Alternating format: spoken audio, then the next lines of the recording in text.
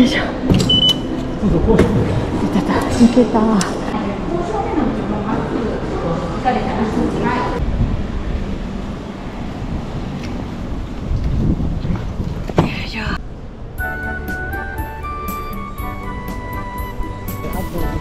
播州赤穂にやってきました。今日は久しぶりにマイバイクを持ってきました。マイバイク。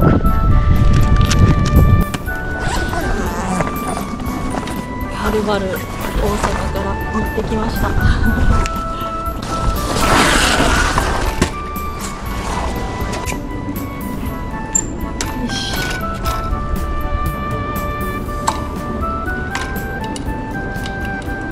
前回多分2年ぐらい前に乗ったんですけど、ここが壊れてしまってたんですけど、なんとか直しました。まだちょっと硬い。ヘルメットも買いました。ヘルメット、着用義務っていう、法律ができたので、自分の頭も守ってくれるし、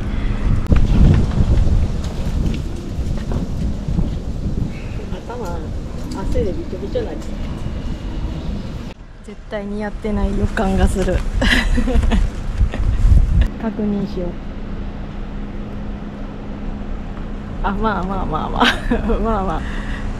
写真撮ってもって間違えて。キャンプ場を目指しつつ、ちょっといろいろ寄りたいなと思ってます。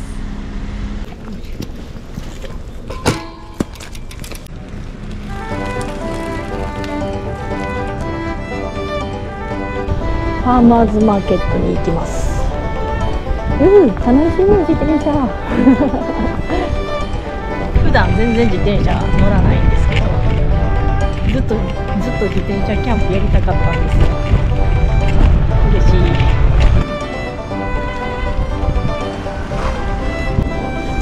野菜直売所発見。めっちゃ近かった。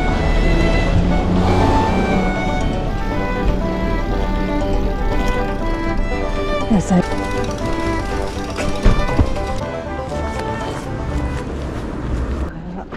どんな感じかな。あんまり売ってないなって思っていたので。これ何？アケビア。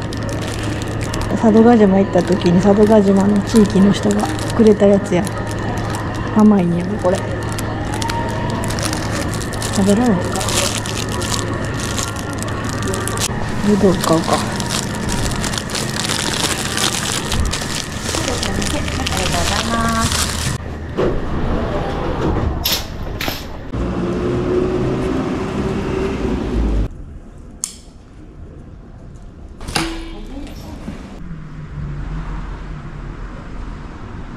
お昼ご飯買おうと思ってたけど無理やな。惣菜とか売ってるかなと思ったけど。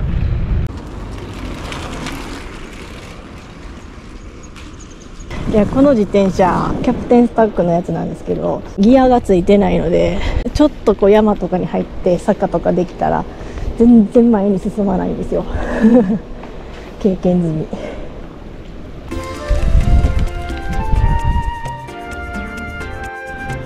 喉乾いた。パイン飴サイダーとかあるねんけど、パイナップルアレルギー持ってるから飲めて。パイナップル危険なんです。無限やけど気になる。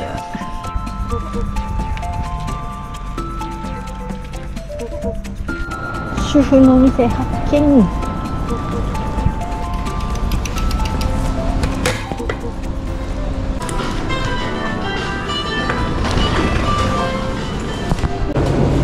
赤穂さんのエビやって。エビ推しがすごい。こんだけ入って4キュッパ安い。すごい大量。エビ推し。エビ推し。スーパードラー。飲み物ばっかり買ってる。これいいやん。姫路じゃないけど姫路おでん。姫路近いしな。これ結構する。高いけどな。ちょっと途中の300円の方にしとこうか。めっちゃ山盛り牛乳。激推しエビフライ。いらっしゃいませ。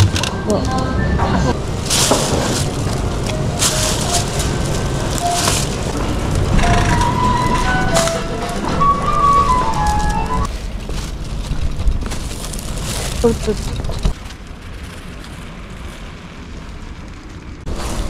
穂といえばあれ。建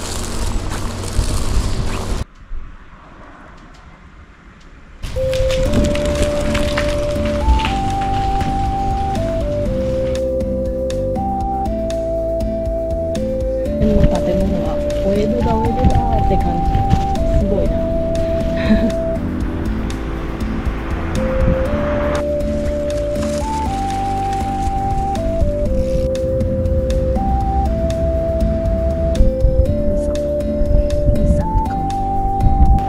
あれじゃあでもこれ多いしって書いてるからもうちょっとか。はあ、お腹すいたな。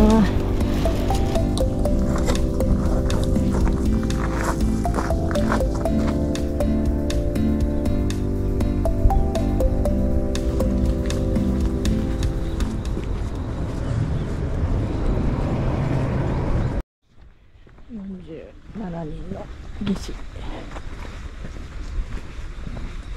普通にめっちゃ暑い。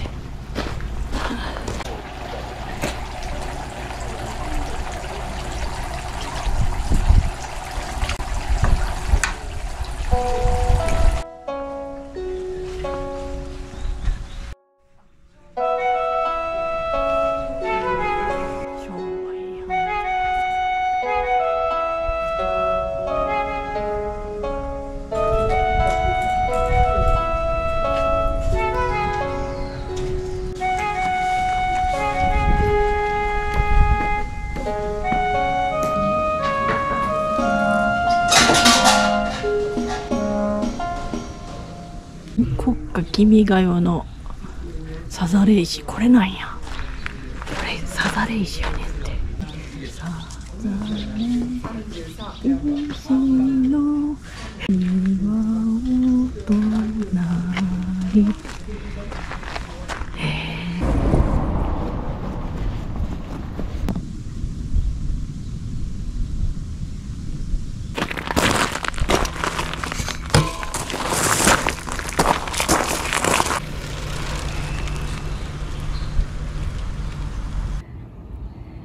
動物園から逃げてきたんかっていうぐらいでかい。ブーン。なんすかこれ。でかすぎ。なんか喧嘩してる。亀さんと喧嘩してる。なんか微妙に道迷ったわ。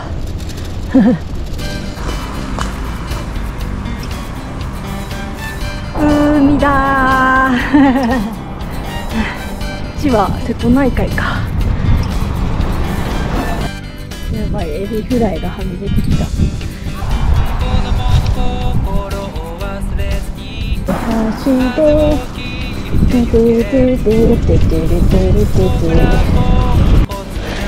あとちょっとかな。駅から歩いたら50分かかるんですけど、もっとかかる気すんねんけど、自転車でも結構かかってる気がする。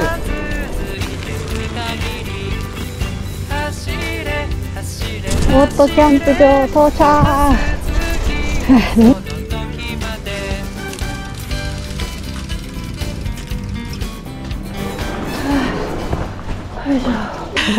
めっちゃ暑い。いやこんなちっちゃい自転車いや、そういう自転車で来たって言ったら大阪からっていやいや、さすがにそれはないですって言ってこの自転車見て、こんなちっちゃいのでって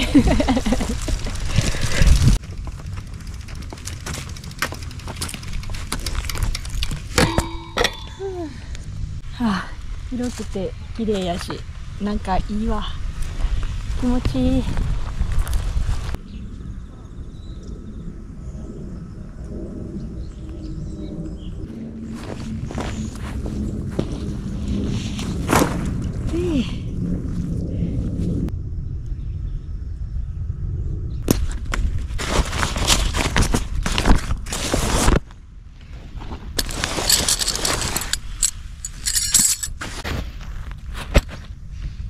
新兵器を新兵器これは何かというと、じゃがいも椅子を持ってきましたでも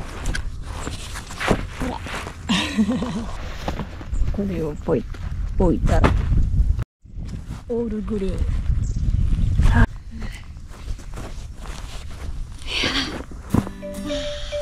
いや快適。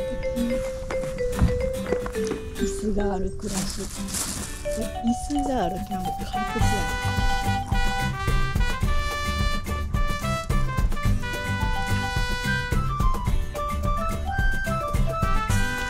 フルーツサンド美味しそう。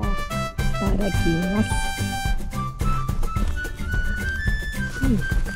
本業女すれてるって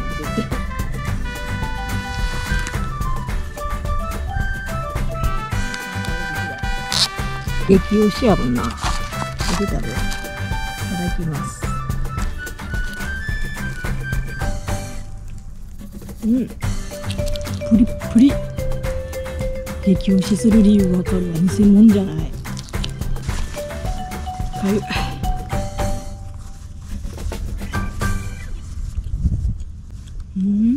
うまいエビ。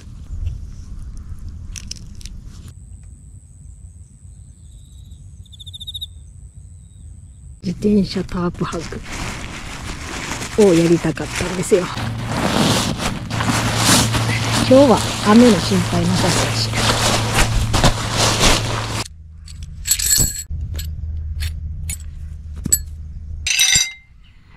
イメージ、この自転車を活用したいな。低いからよし、ここやね。これは低いわ。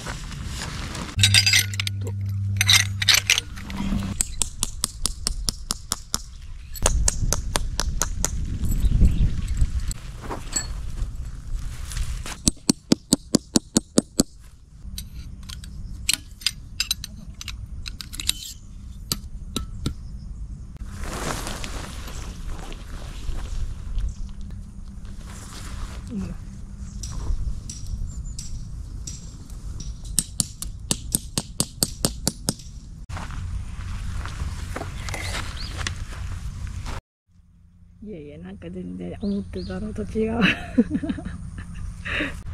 かっこいいやん、それなりに。かっこいい。いい感じ。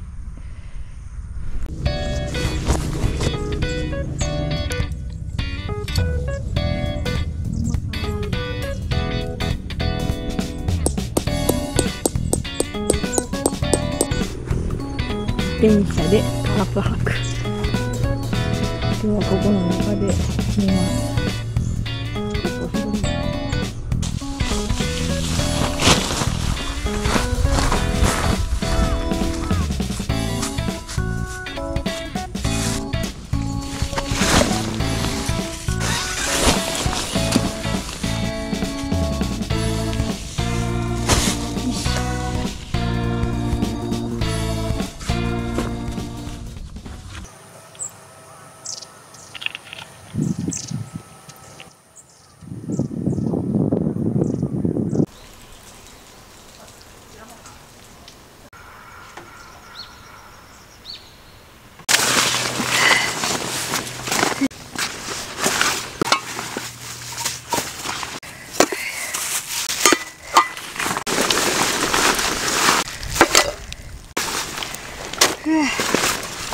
ちっちゃいアリが結構おるから、やっぱこれ引こうかな。ミニインナー。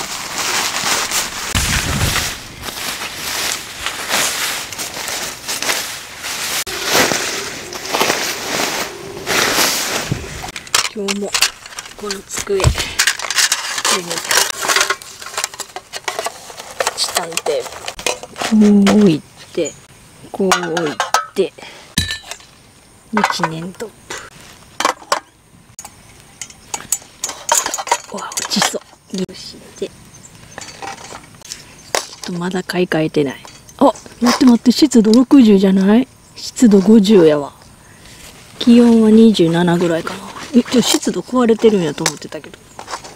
入った入った。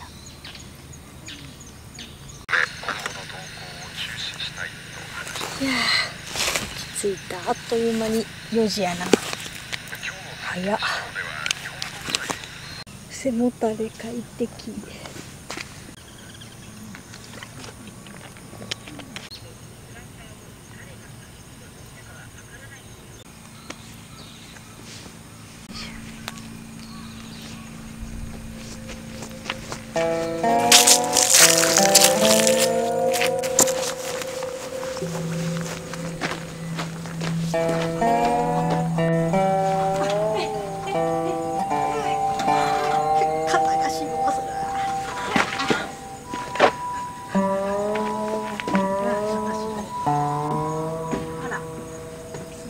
無理やん。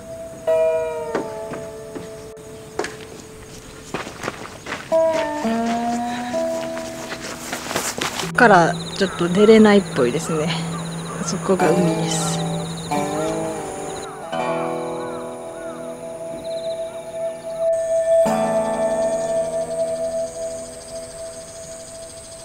あ、蚊になんか4箇所も蚊に刺された。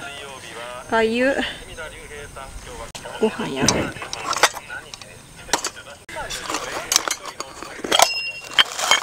も 0.0。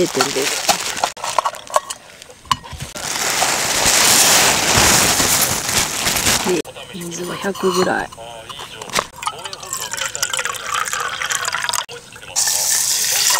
こんくらい。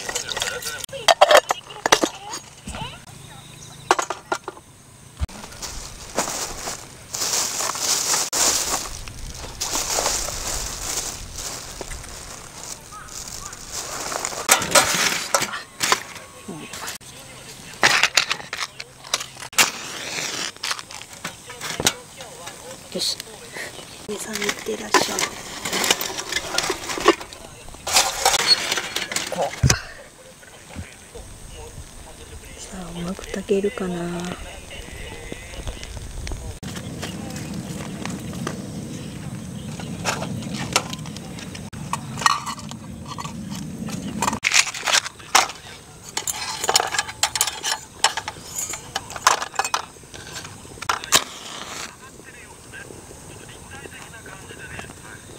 お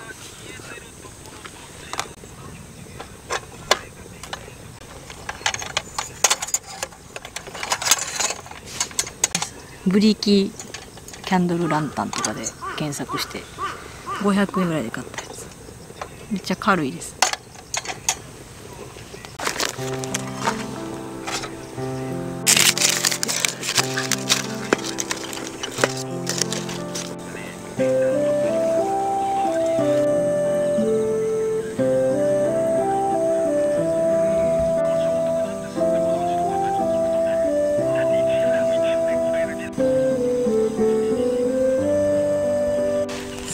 見てみようかな。おお、いやもうやめといた方が良さそう。これ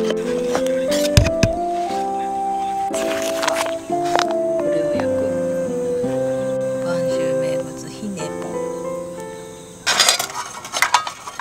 ギリギリ。全部シーズが。温める程度やから、ちょっと弱火でいこうかな。これをつけると弱火になる。さあ行くぞ。いけー。なんか美味しそうな匂い。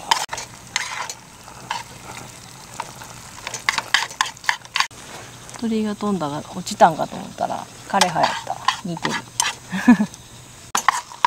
まあ一旦あげようか。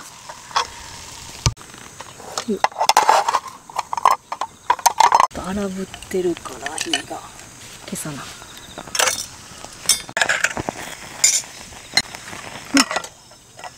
はい。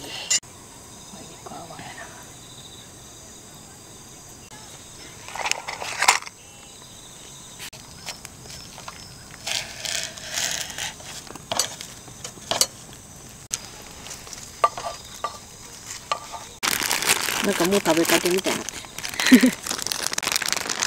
で大根でか大根の方が量が多かった。よし。こ米移すの難しい。よし、こうやって。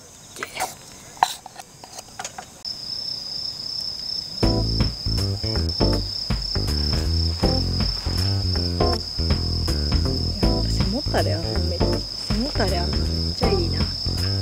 次はこれ、姫路おでん。いや、姫路の駅で今日乗り換えしたんですけど、姫路城見に行きたいなと思ったな。姫路城見に行きたかったな。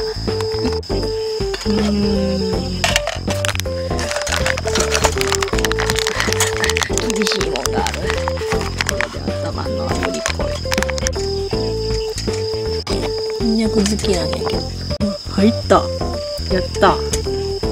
いい感じ。揚げまみれ。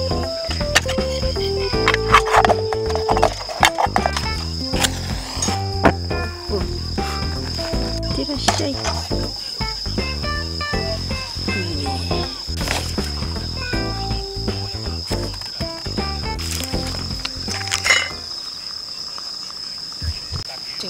ぶどう。これ美味しいんよな。なんかうまい。じゃあ食べようかな。いただきます。鶏玉ちょっと味ついてるはずやねんけど。いただきます。あ、美味しい鶏。さっぱりしてる、美味しいな。なんか今日彩り悪いな。なんとかかき置いてごまかしてるんだけど。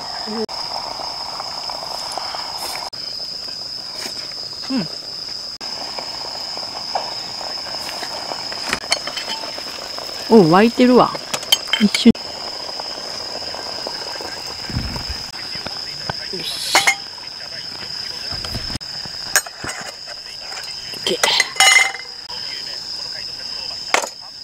ほんまなんか急に暗闇に視線を感じると思ったら、あそこににゃんこめっちゃ見てくるめっちゃ見てる。やっぱあげたらあかんし、こういうとこでは。おでん食べてんの申し訳なくなるな。にゃんこ先生、いやな、ご飯あげられへんのよ。30分ぐらい見てないですか？大丈夫ですか？にゃんこ先生結構大きめのにゃんこやね。にゃんこ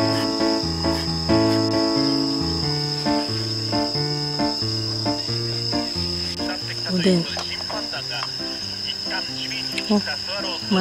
まず何もつけずに濃さを見てみようかな。いただき。あ、薄っ。ああ、醤油つける前提にしてやんねや。へえ。ちょっと待って、にゃんこ先生の距離がめっちゃ近くなってるんですけどあー、困った。どうしよう。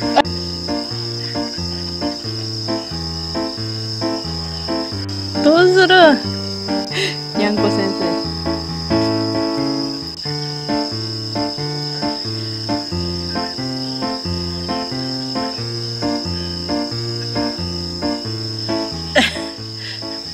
今のうちいなくなったから、にゃんこ先生。でもまあこいつ作れへんなと思ってあっち行った薄味にしてるんやな。生姜入れるんや。そうめんみたいな味ってこと？醤油と生姜の姫路おでん。おいしい。醤油と生姜うまっ。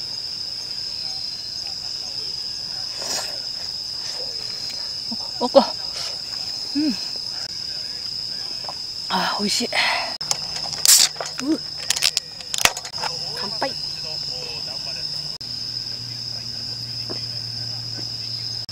ああ、硬いかな。プルプルや。プルプル。生姜と。あっこ。おいしい。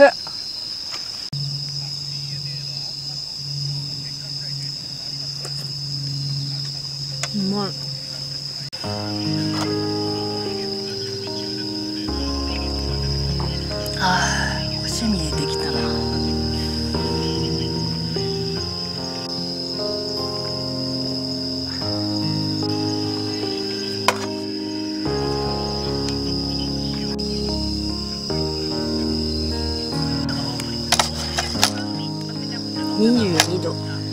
なんかちょっと湿度高い気がする。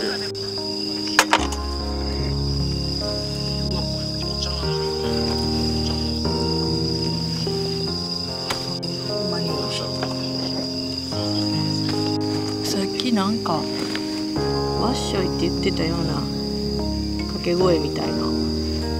学校が近くにあったから文化祭の準備かな。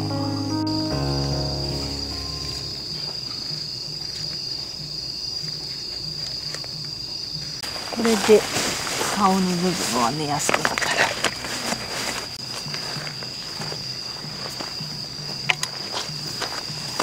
いやなんか変やねなんか変になった。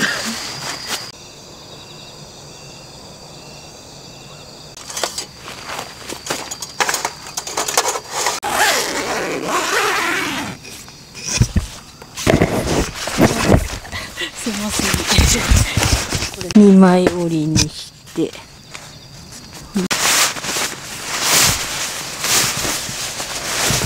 結構湿度高めな感じがするんだな。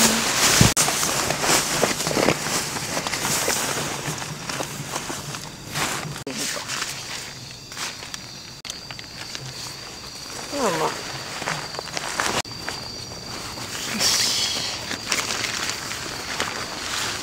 狭いちょっと暑い。よいしょ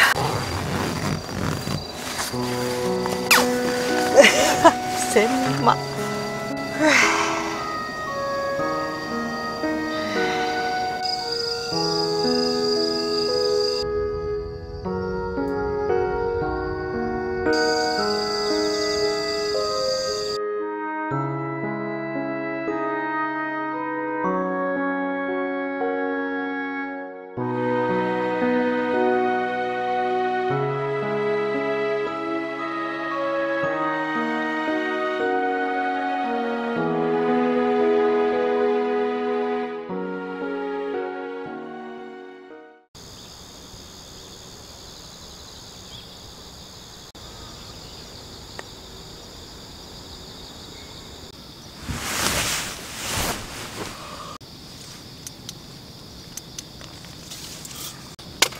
風邪ひいてるからちょっとひんやりしてるけど。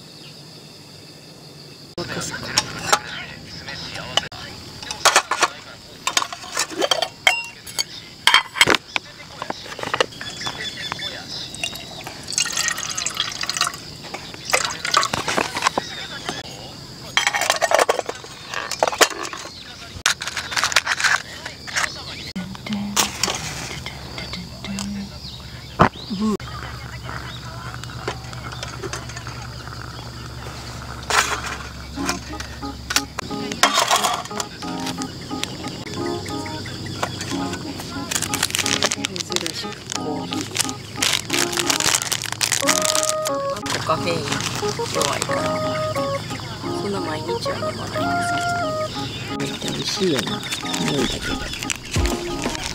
カフェイン持って強くなる。いい匂い。いい強い。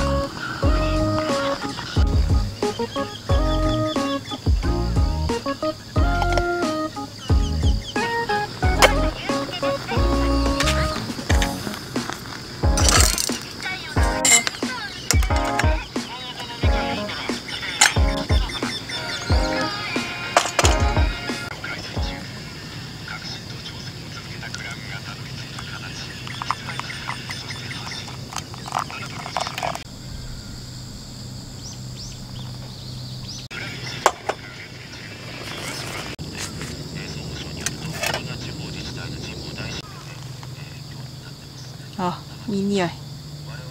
熱そう。うん。苦。ああ。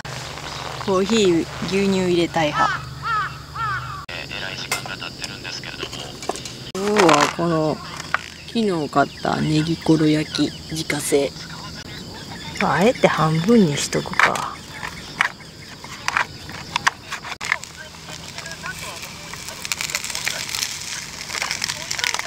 今は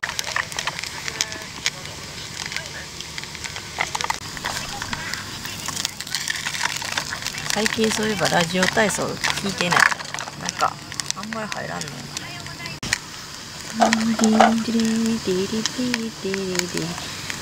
あ、じゃあこれあれや。阪神の歌やった。六甲おろしになってた。ちゃうねん。新しい朝が来たを歌いたかったので六甲おろしになっ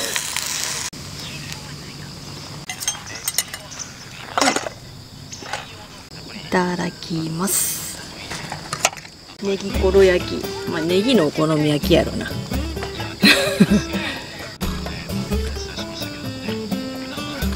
ネギのお好み焼きやわ。美味しい。うまいよ。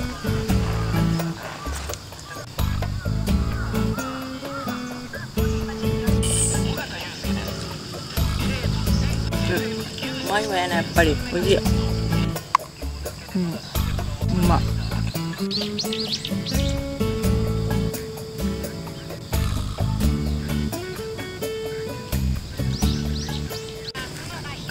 かきどっちや。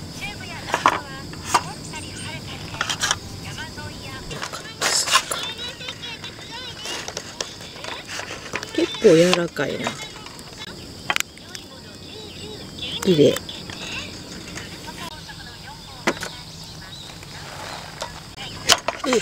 おお、めっちゃ甘そう。種入って。いただきます。めっちゃ甘いやん。うまっ。みずみずしい。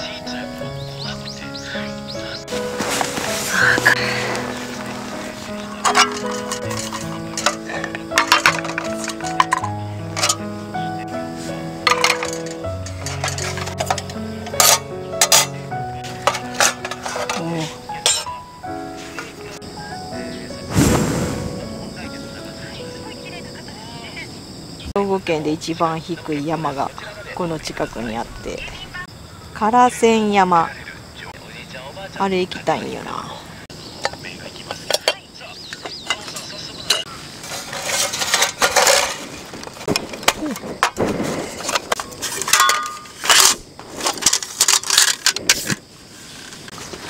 この椅子はかなり気に入った。めっちゃ軽いし頻繁に持っていこう。いいわこれは。シューラーマット。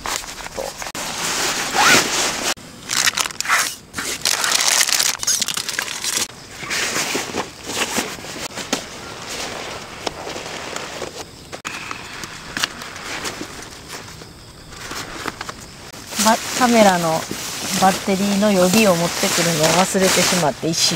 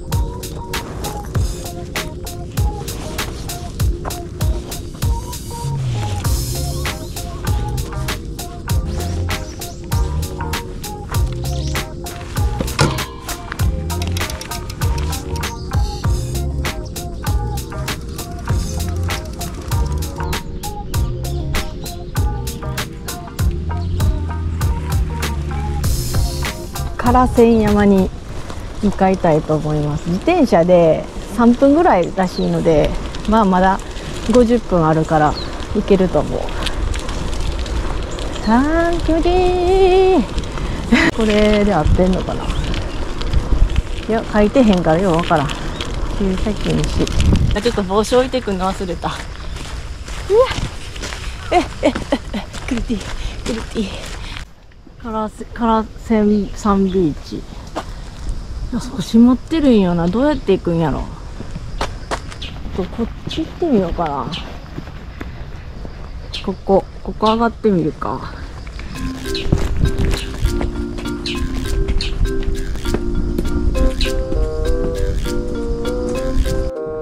あれかも。あそこ階段があるからこれ登っていくんかも。発見。唐千山19メートル、兵庫県最低峰。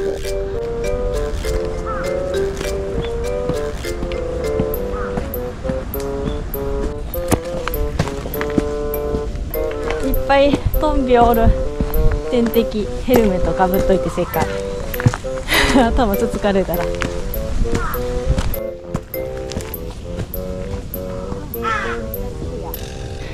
全然平らではないけどあっという間。雲の巣。ほいほい見えてきた。円ガチョ円ガチョ。うわー、神様がおるみたい。うわー、いや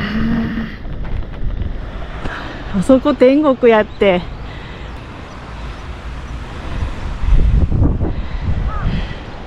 天使。うわー、来てよかった登頂しました。唐千山山頂、標高19メートル。い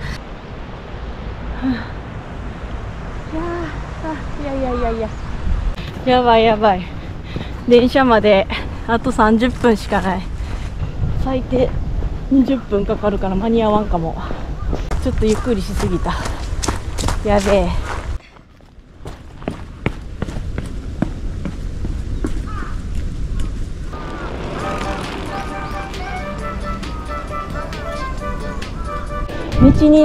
道に迷わんかったら間に合う。よ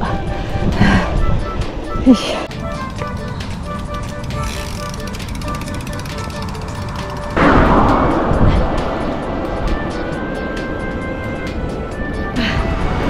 疲れた。残念なお知らせ。間に合わないです、電車。もう無理。あと13分で電車来ちゃうんやけど、どう考えても間に合わへんから。はあ、急いでもええことないわ。喉も渇いたし。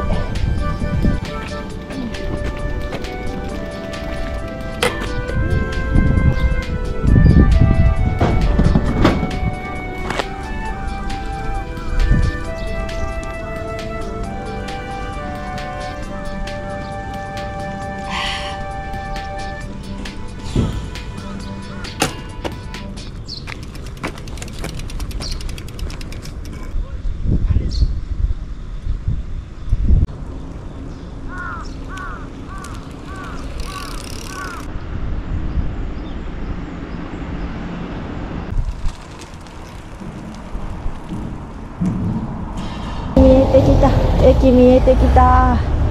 赤穂駅。いや、やれやれ。